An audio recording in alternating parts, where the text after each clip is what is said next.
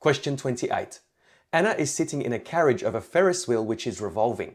The height, A of t, in meters above the ground of the top of her carriage is given by A of t equals c minus k times cos pi t over 24, where t is the time in seconds after Anna's carriage first reaches the bottom of its revolution and c and k are constants. The top of each carriage reaches a greatest height of 39 meters and a smallest height of 3 meters. Part A. Find the value of c and k. C represents the line of center between the minimum height and the maximum height, and k represents the distance between the line of center to either the maximum or the minimum height.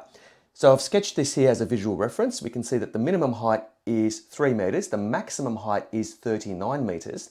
C is exactly midway between the minimum height and the maximum height. So the average of 3 and 39 is 21.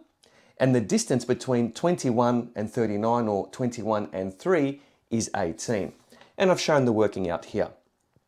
C is the line of center halfway between the two height extremes. Hence, C is equal to 39 plus 3 in brackets divided by 2, so it's an average. So C is equal to 21.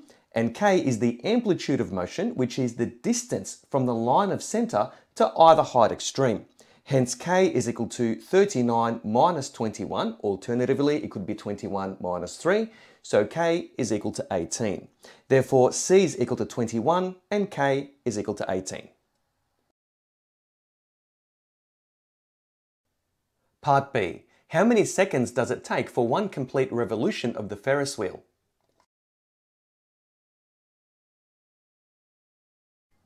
The time taken for one revolution, or one complete spin of the Ferris wheel, is equivalent to one period of motion.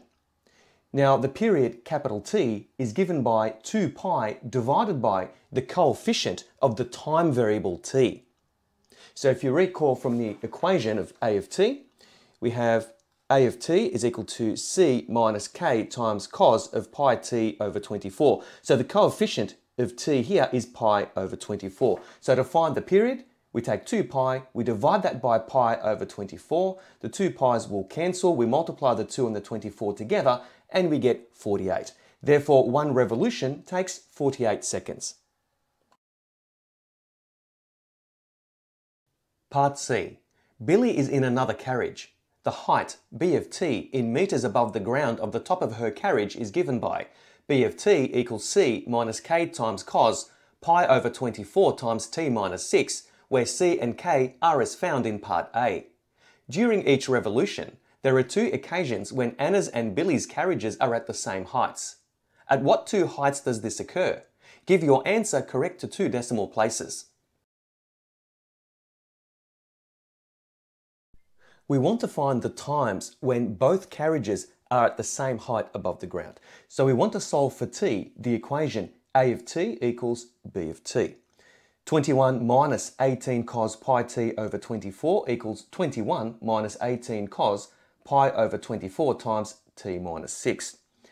Now the two 21s will cancel. We can also divide both sides of the equation by negative 18. Also, we can take the inverse cos of both sides of the equation. So we're left with pi t over 24 equals pi over 24 times t minus 6.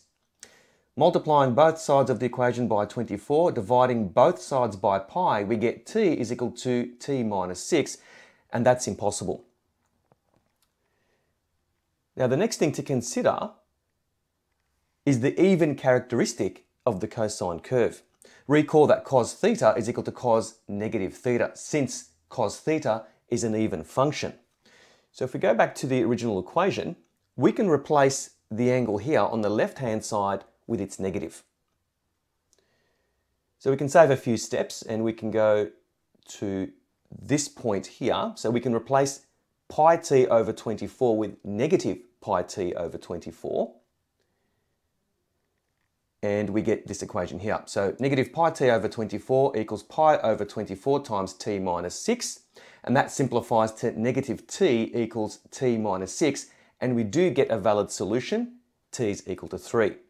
Now another property to recall is cos 2 pi minus theta is equal to cos theta. And I've sketched a cosine curve here. So if that's cos theta here, if we come back from 2 pi to the left-hand side, you end up at the same two heights. So the equation can be 2 pi minus pi t over 24 is equal to pi over 24 times t minus 6. Multiplying all terms by the denominator 24, we get 48 pi minus pi t is equal to pi times t minus 6. Dividing all terms by pi, we get 48 minus t is equal to t minus 6. Collecting like terms, we get 2t is equal to 54, so t is equal to 27, and that's our second solution.